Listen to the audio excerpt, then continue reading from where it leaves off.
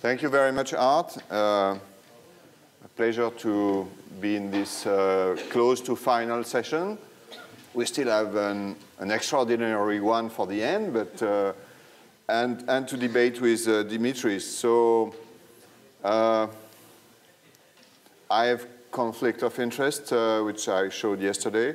But I think the biggest one for me today is that for many years I've been trying to promote synchrony and saying, well, synchrony is really what we would like to achieve and we are doing bad job. So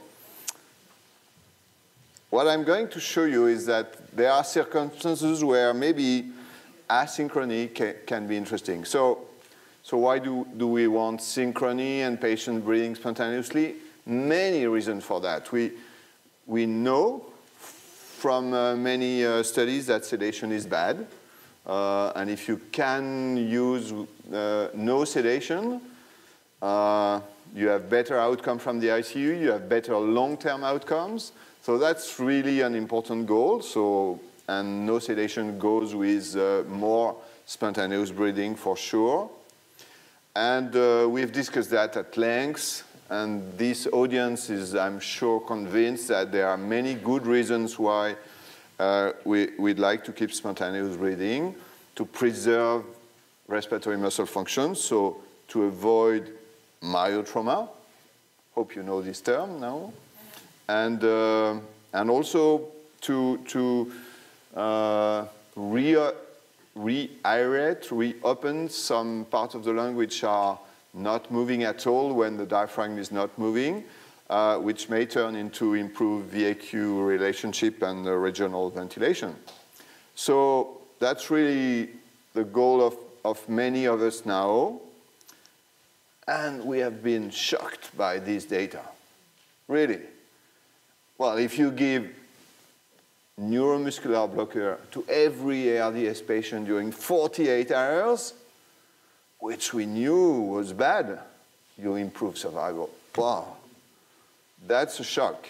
And I think that's very important data to try to think what's wrong when that even given the worst treatment, paralysis, improve outcome. So that's completely the opposite of trying to promote spontaneous breathing. So Art Slutsky, which I'm sure was shocked, tried to find what could be the hypothesis, what could be the explanation for that. And it has to do, because you block, it's not the drug by itself. What you do is really you block spontaneous breathing activity.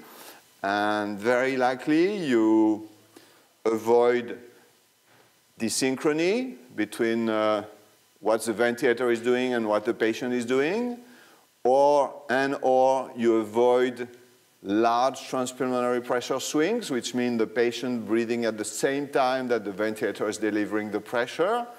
So we don't know which one is the worst, but both may cause the volutrauma and the consequences in terms of patient survival. So that's really a big issue.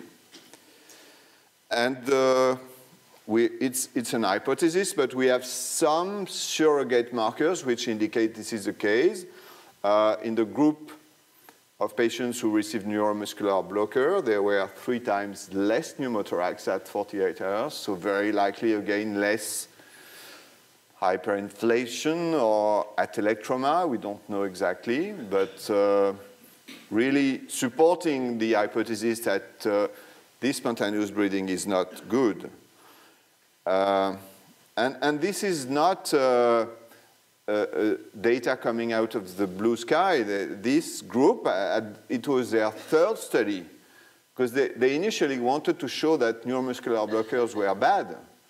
And the preceding study, they had also some biological signals in patients with neuromuscular blocker. It's a different study, it's a different group of patients, but the signals was that markers of inflammation were lower after 48 hours of neuromuscular blockers compared to the group with placebo. So it's really consistent, and we really should ask ourselves, well, is that the best method? And anyway, we have to explore that because we cannot give neuromuscular blockers for a very long time. And we would like to avoid giving it to every patient with ARDS. We now have some experimental models confirming that the combination of spontaneous breathing and mechanical ventilation, so that's what we describe as high transpulmonary pressure. So you see it's the addition of the pressure given by the ventilator plus the pressure developed by the respiratory muscles. So that would be spontaneous breathing on top of severe lung injury. This group at least show that for a model of severe lung injury, compared to no spontaneous breathing, you have much more inflammation locally. And therefore, these high transpulmonary pressure swings created by both ventilator pressure plus patient spontaneous breathing activity may be responsible for what we should call now ventilation-induced lung injury, not ventilator, ventilation in total. So that's really a big concern, at least for this group of patients. And you know, especially because we tend to use very frequently modes of ventilation like pressure control modes. There are differences between volume control and pressure control, but in terms of gas exchange, they can be used interchangeably. One of the big differences is that in volume control, when the patient is doing an active effort, if the ventilator is working properly and if he's controlling the volume, the airway pressure is changed to the same extent that the amount of negative pleural pressure. So if you compute the difference between the two, which is the transpulmonary pressure, the transpulmonary pressure is controlled, is not changed by active effort. In fact, it's not always true because volume control ventilation do not completely control volume, but that's the principle. In pressure control, the principle is that this transpulmonary pressure is not controlled because if the patient is doing an active effort, the job of the ventilator is to control the pressure. And so you completely lose the information about what's the distending pressure of the lung just looking at the airway pressure because you don't know what's the other part of the equation. So in these pressure control modes, which we use a lot, especially because we think they are more comfortable for the patient, it's easier for the patient to take the tidal volume he or she wants, then this could be a problem. The combination of patient's effort at the same time the ventilator is delivering the breath. I said the same time, which means in synchrony. So that's my point here. And then we have to look a little bit in details about the technical aspect of the pressure control modes. You have a lot of these modes with very different names, from pressure assist to BiPAP, DuoPAP, PCV+, many very confusing names, changing from one ventilator to the other. In general, most of these modes, almost all but not all, in fact, keep their expiratory valve open all the time. And the advantage of that is that at any time, whether it's at the high pressure or low pressure, it allows the patient to take spontaneous breathing effort on top of the pressure delivered by the ventilator. So you're more or less like having two CPAP levels, if you wish. So again, it's not for every mode, but for most of the modes. The issue is that, so just changing from a low level to a high level, you have pressure controlled ventilation, and patient can breathe when he or she wants. The big issue is that the companies decided that they listen to the different meetings and they say, oh, synchrony seems to be good. So they try to synchronize everything. And they put trigger windows, both for inspiration and for expiration. Trigger window means that the ventilator knows it's supposed to deliver a breath at a given frequency, but there is a window during which the ventilator is expecting that there will be a signal from the patient trying to synchronize the increase in pressure or synchronize the decrease in pressure for expiration. So most of the modes we use are synchronized. The only one which is not synchronized, and again I apologize because this is a major source of confusion, is the mode called APRV, which is purely 2 levels of CPAP with no synchronization. Why is it another source of confusion? It's because APRV, the initial name, meant that you use a high pressure for a long time, and from time to time you release the pressure. The initial idea between this mode was using high level of CPAP, where it's very difficult to breathe. If you try that, you will see. So from time to time, there was a release in the pressure to increase alveolar ventilation. But in fact, you can use this mode on ventilators like a standard pressure control mode with normal TI, normal TE. And it's the only one which is not synchronized with patient effort. So in a bench study, which we did with Jean-Christophe Richard, we say, let's compare the same pressure settings on the ventilator, so same PEEP, same high pressure, and let's simulate exactly the same patient's effort. And let's compare a mode where there is no synchronization, like APRV, a mode like partial synchronization, like assist pressure control SIMV, or a mode which is fully synchronized, like assist pressure control, the mode which is the most frequently used nowadays. And in fact, it's easy to understand if, for instance, you start with no patient's effort for a given pressure, delta pressure, you will get this volume, for instance, the 6 ml per kilogram predicted body weight that you're targeting for your patient. If you now synchronize every breath will be increased, at least on the simulator, by the amount of effort done by the patient. And if the patient is doing the same effort, maybe every breath will be 10 milliliters per kilogram of predicted body weight. So the advantage of having a non-synchronized mode could be that, well, from time to time you will have patient's effort at the same time that the patient delivered breath, but although in between you will have a small tidal volume done by the patients or intermediate tidal volume, and it may be easier to control the average tidal volume at your targeted level.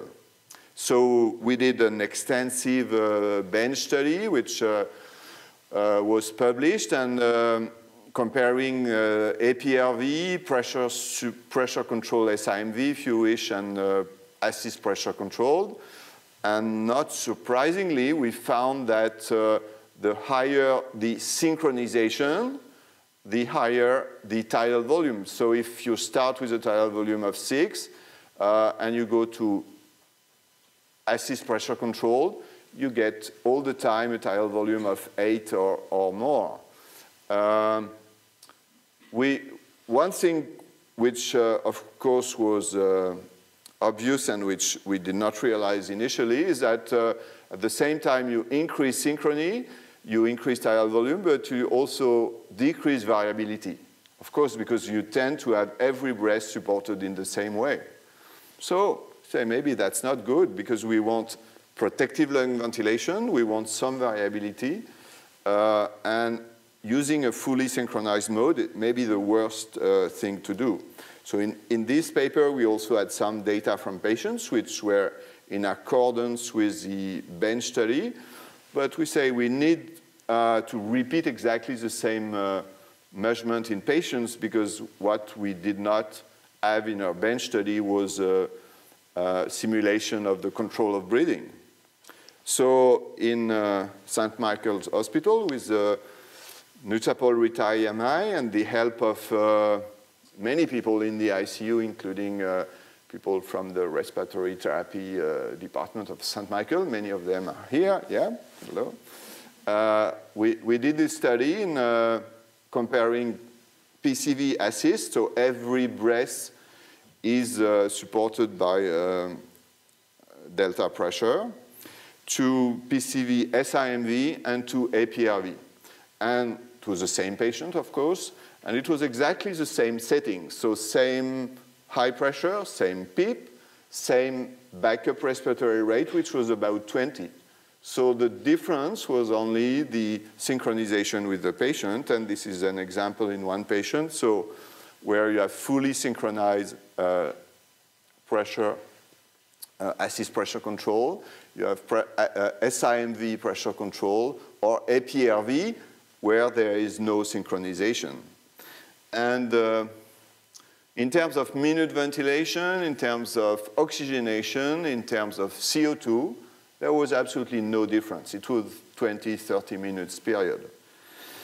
What was different, and as expected, was the fact that with APRV, the tidal volume was significantly lower than with, sorry for the name, that was but it's PCV SIMV, and significantly lower than PCV assist.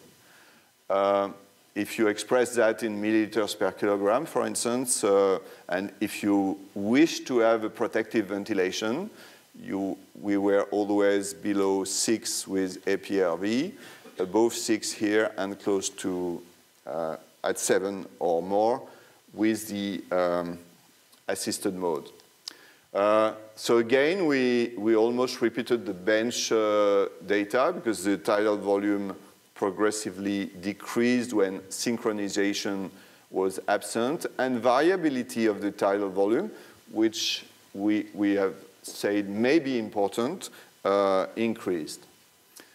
So in terms of the transpulmonary pressure, whether you look at the maximal, the mean value, it was significantly lower.